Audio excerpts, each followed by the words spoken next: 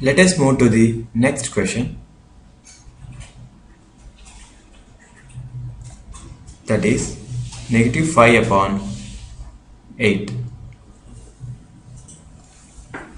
We know that positive rational numbers will lie to the right of the point O and the negative rational numbers will lie to the left of the point O. Here we have negative 5 upon 8, which is a negative rational number.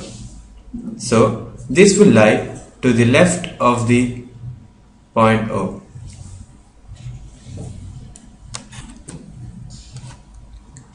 First we will draw the number line indicating the integers on it.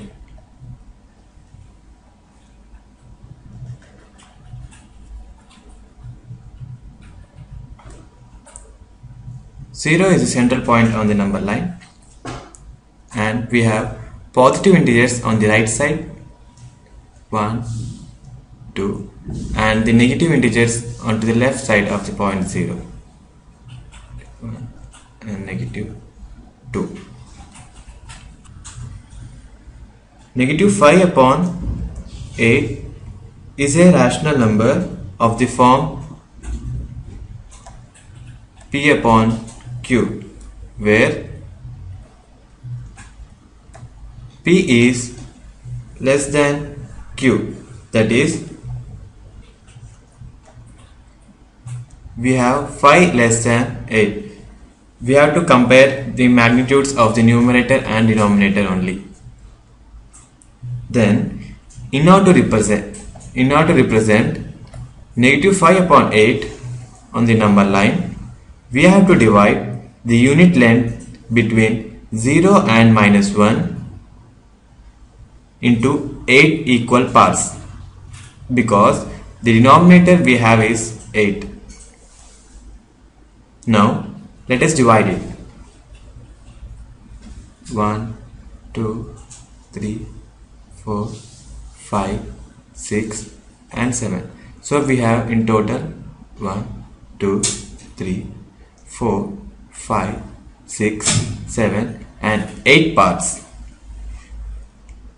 Then take 5 out of the 8 parts starting from O. This is because the numerator we have is 5,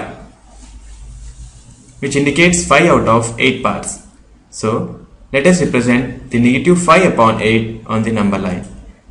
We have to take 5 out of the 8 parts starting from O. Here we have 1, this is 2, 3, 4 and 5. So this is the required point. Let us represent this point by letter A, which indicates the rational number negative 5 upon 8 on the number line. Therefore A represents negative 5 upon 8 on the number line.